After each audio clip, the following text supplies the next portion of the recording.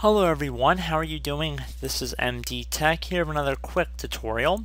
Today I'm going to show you guys how to activate Windows again if you have recently performed a hardware change or upgraded something on your computer's hardware.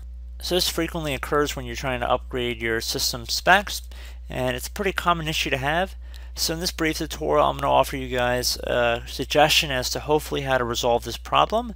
Now, it's not going to work for everybody, more than likely, but it should work for a sizable group of the population. So that's why I am going to make this video. And we're going to start by heading over to the Start button and left click on it. And then you want to left click on this gear icon that appears right above the power button. And when you hover over it, it should say Settings. You want to left click on this button. So now underneath Settings, you want to go and you want to left click on the area that says Update and Security. Should be near the bottom. So I'm going to click on the Update and Security tile. And there should be something that says Windows Update on the left side here. So that's how you know you're underneath the right area.